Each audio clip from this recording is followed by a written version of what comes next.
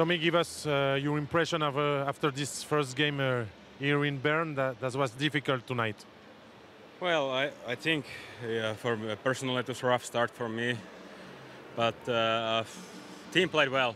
I think we came back 3 times, but unfortunately we wasn't able to get the 2 points or the 3 points today. But yeah, but still I'm happy the way the team played in front of me.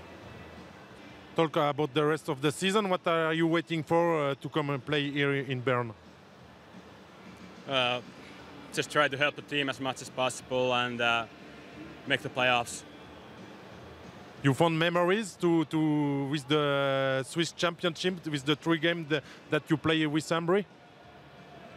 Yeah, well, a couple of years ago, yes, I was there, and of course it helps me a little bit that I know what kind of hockey the teams are playing here in Switzerland. But yeah, well, still it takes a little bit time for me to adjust to hockey.